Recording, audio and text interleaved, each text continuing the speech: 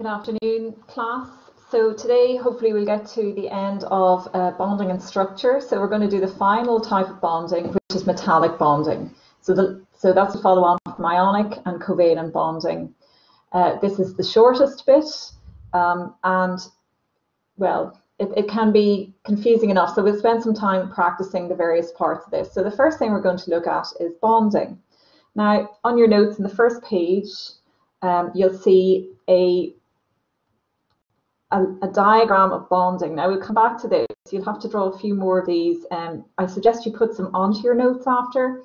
Practice using the whiteboards, but before you do anything in your notes. Okay, so I'm going to start playing you a video first, and then we'll come back to what's on the first page and talk about it.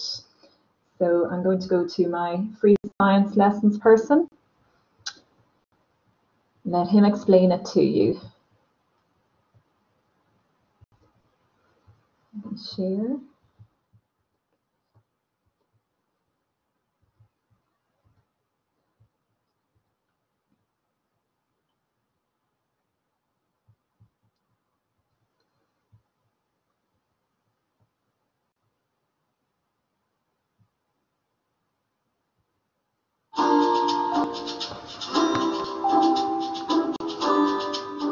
Hi and welcome back to freesciencelessons.co.uk. By the end of this video, you should be able to describe the features of metallic bonding. You should then be able to describe and explain the properties of pure metals and alloys. Metals are critically important in chemistry. I'm showing you here a gold bar, which is essentially pure gold, and also a guitar string, which is an alloy. And we'll be looking at what's meant by an alloy later in this video. So let's start by taking a closer look at metals. In the previous videos, we've seen that atoms become stable by gaining a full outer energy level. When a metal atom reacts with a non-metal atom, we see ionic bonding. However, when two non-metal atoms react, we've got covalent bonding. So let's take a look at bonding in metals. Metals consist of a giant structure of atoms arranged in regular layers, and I'm showing you that here. In a metal, the electrons in the outer energy level of each atom are delocalized. So let's take a look at what that means. Here I'm showing you atoms of the metal lithium. Lithium atoms have got 3 protons in their nucleus and 3 electrons in their energy levels. Now the key fact is that in metals, the outer electrons are not attached to any individual atom, so they're free to move. Scientists call these delocalized electrons, and I'm showing you these here. Scientists call this a sea of delocalized electrons, and it's often shown like this. Now, because each metal atom has lost its outer electrons, we now refer to them as metal ions. But remember that this is not ionic bonding, this is metallic bonding. So the key fact is that we have a strong electrostatic attraction between the sea of delocalized negative electrons and the positive ions. Remember that an electrostatic attraction is an attraction between a positive object and a negative object. Scientists call the electrostatic attractions in metals a metallic bond, and metallic bonds are strong. Grammarly helps make your writing clear and concise, no matter where you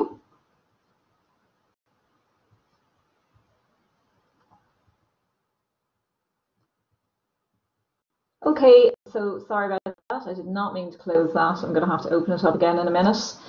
So back to the notes, right? So have a look at what it says. There are a few key ideas here that you need to make sure you get a hold of.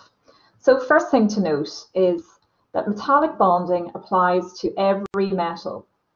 And just the elements, we're talking about metal elements here. So metals actually don't form bonds as such with other metals. You can mix them with other metals to form alloys, but they don't form bonds, right? There's no electron sharing or transfer. So just be aware, when we are looking, if you look at your periodic table, right, you will see, and I'll show you this in a minute, every single metal will have the same type of bonding and the same diagram for all of them. So this is one of the diagrams that we have. I put this one in your notes, but we're going to practice a couple of others just so you're aware of what sort of thing to look for. Now, metallic bonding is this, right? It is the attraction, and as I said in the video, it's the electrostatic attraction between the positive ions and delocalized electrons. get that here. Okay, so you need to know that. So just as ionic bonding was electrostatic attraction between oppositely charged ions, metallic bonding is electrostatic attraction between positive ions and delocalized electrons. So positive ions have a different name. Can you remember what you call positive ions? So cations, if you remember that.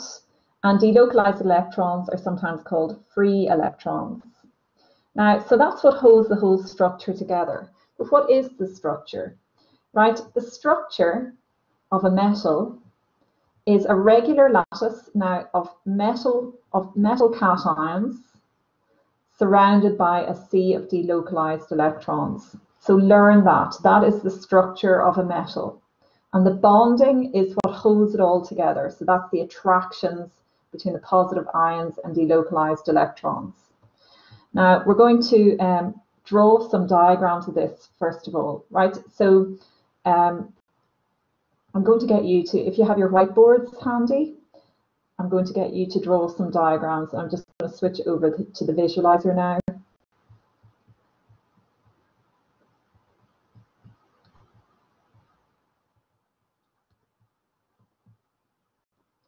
Okay, so I'm showing you here the periodic table, and I just want you to be very aware that every single metal, if you're asked to draw a diagram of any metal structure, you are going to, it could be the same diagram applies to all of these.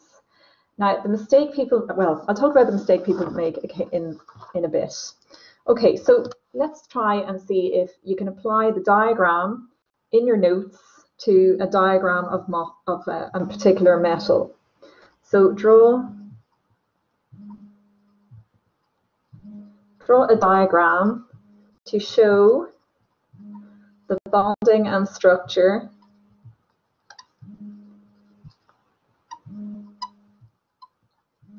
and I'm just going to pick any random metal because frankly it doesn't, they're all going to be the same. Let's choose something just strange. Molybdenum, here it is.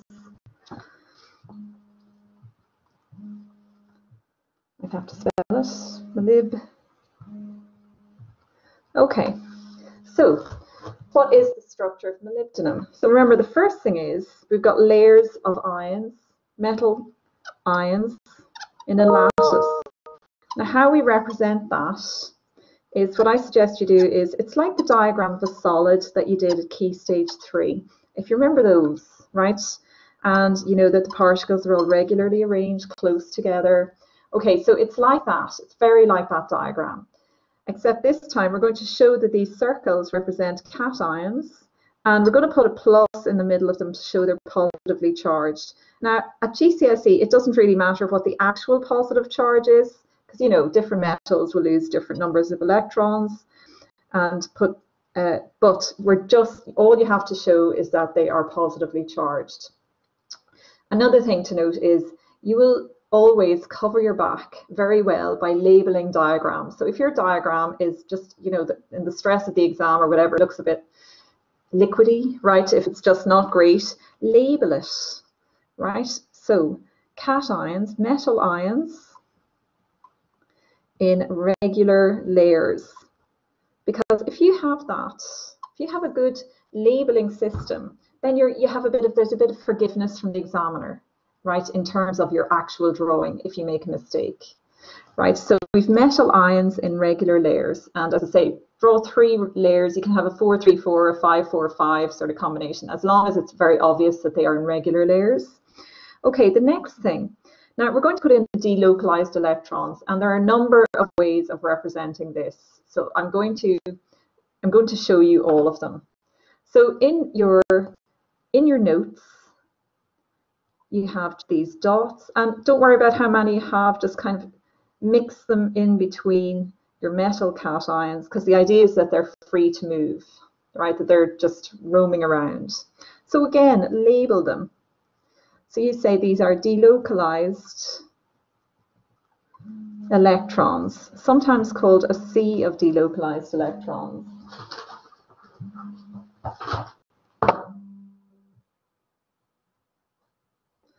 Okay, so the delocalized electrons, okay? And C of, I mean, it's not necessary to mention that as long as you have labeled them, the C of delocalized electrons. Okay, so the next, so that is the structure.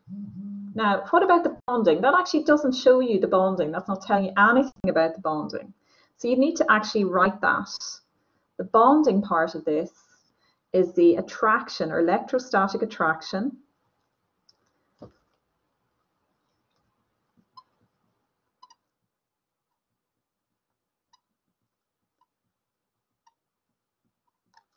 The electrostatic attraction between, just put cations, metal ions or cations, and the delocalized electrons.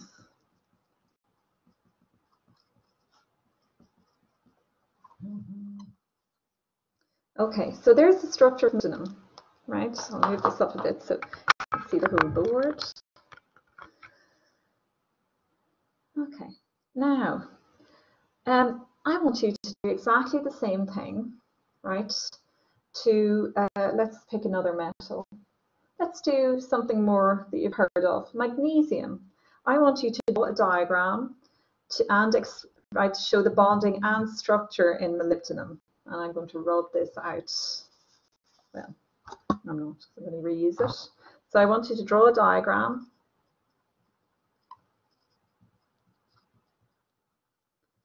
to show the bonding and structure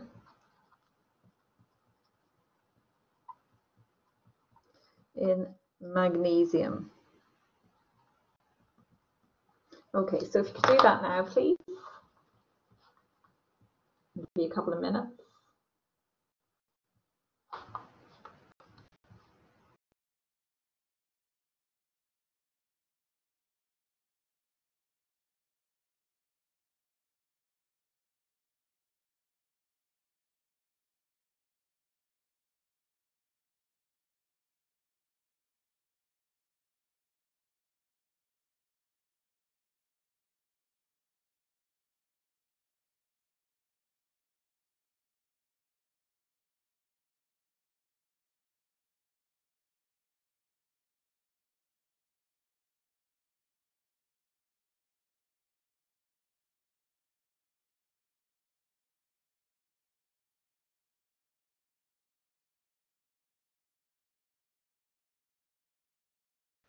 Okay, so maybe Mrs. Carter will pause if you need more time, because I'm going to do the answer now. So just if you need more time, put your hand up, and then Mrs. Carter can pause this. But otherwise, I'm just going to talk on. Okay, so magnesium. So I can just switch my diagram and everything I've written and drawn for molybdenum, and I can just change this to magnesium, because every metal will have exactly the same diagram for bonding and structure. Now, please don't be confused between drawing the diagram for the bonding and structure in a particular metal and a diagram of an atom of that metal. Okay, so the diagram of an atom would be your magnesium with electrons and all that, right? That's not the same as the diagram for a metal. Okay, that's just for a single atom. Let's draw the rest of it. This is not the diagram for the metallic bonding and structure. So just if it's talking about bonding or structure of a metal, this is what you want. If it's talking about the diagram of an atom, that's what you want. Okay, so try another one. How about the structure and bonding in, let's pick something really strange. Dubnium, it's element number 105. Actually, no, because I don't think there's enough of it to actually form any quantity. What about tungsten? Tungsten. So I want you to do, draw a diagram of the bonding and structure in tungsten.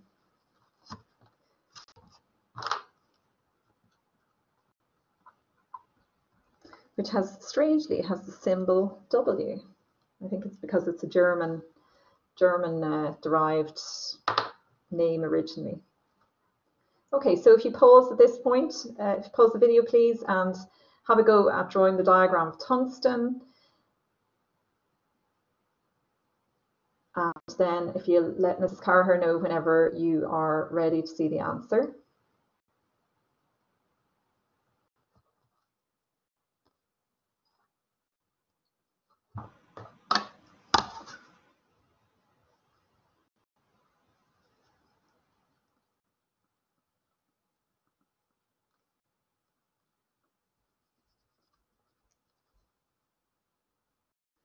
So again, we've got exactly the same diagram now. So if you look at the revision book, this is why I haven't taken the diagram from the revision book for your notes. They actually have given a sodium, right? And I just think it's much easier not to even worry about which metal it is. As long as you have this diagram, you will get full marks in the exam. You do not need to identify which metal cation you're talking about. Just identify it.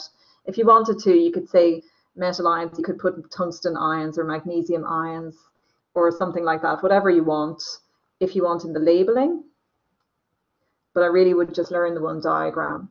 The only thing I would say is that occasionally you will see, now you can just draw dots, but you will see different ways of representing the delocalized electrons.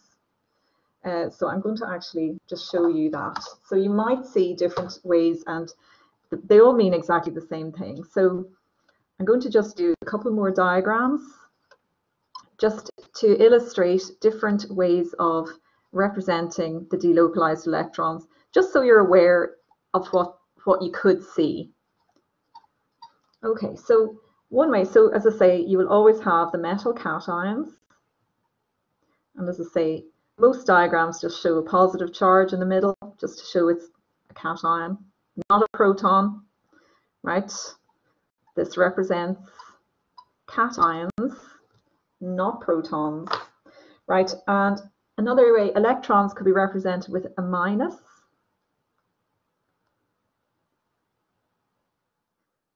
Okay, or you can sometimes see, it's hard to fit it in, E minus.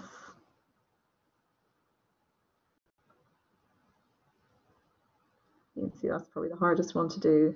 And sometimes you'll see that the cations are a bit separated out, just really to fit the E minuses in. But that's okay as long as you have regular layers. Okay, so other formats for representing delocalized electrons. Should make a note of that. So it might appear in the exam that you're given a diagram, as I say, how you draw them, but hopefully you can see that all three, right, that original one, the one, sorry, I rubbed out some of the electrons, where you have electrons, the delocalized electrons as dots, or you have them as minuses, or you have them as E minuses. Label it. If you label that, then you really, it doesn't, you know, the format that you use is not important. Okay, so what I want you to do now is have a look at the questions to try and draw, right, you've done a few of these. There's a bit of revision here, so I want you to do question 1, right, you should include that in your notes. You should be confident at this stage. If not, practice on a whiteboard and check. I'll be doing the answers in a moment. And I also want you, this is a little bit of revision, right, just to make sure that you can determine when you have a particular type of bond, because you need to be able to identify from the elements involved. If you could complete question 2, I'm just going over to the other side, and then part 3, question 3 as well. Okay, so if you could pause the video and do that now, thank you, and say let Mrs. Carraher know when you're done.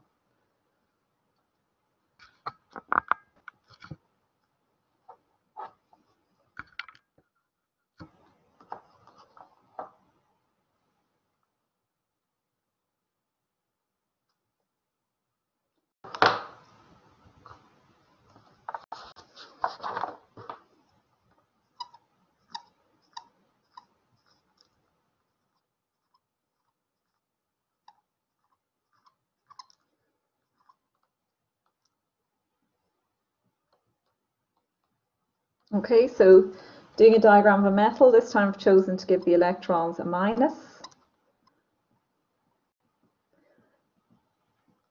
Doesn't matter how many you have, just fair few, okay? So they're not specifying what metal it is. Okay, so we have to use certain terms. So metal ions, we could label both 2 layers. Delocalized electrons,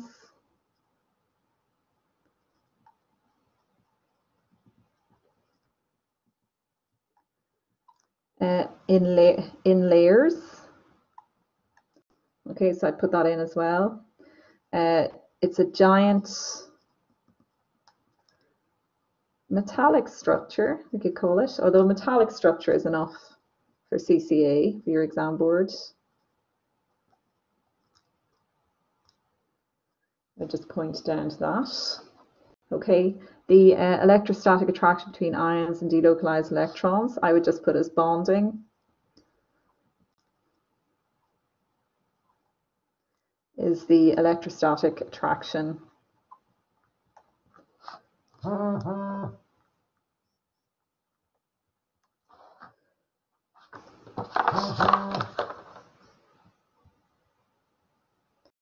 Between ions and delocalized electrons.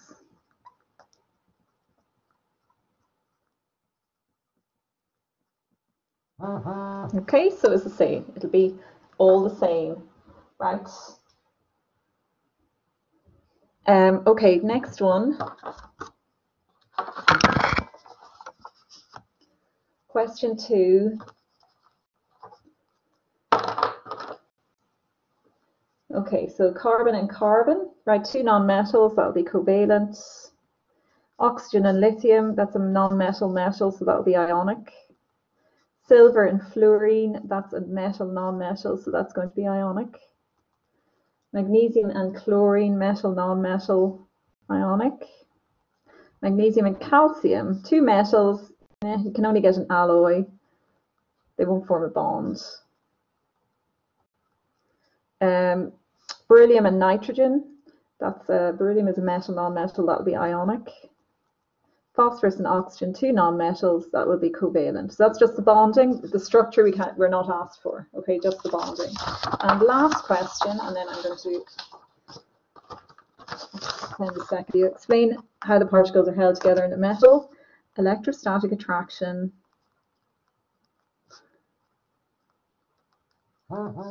between the metal ions or cations and delocalized electrons.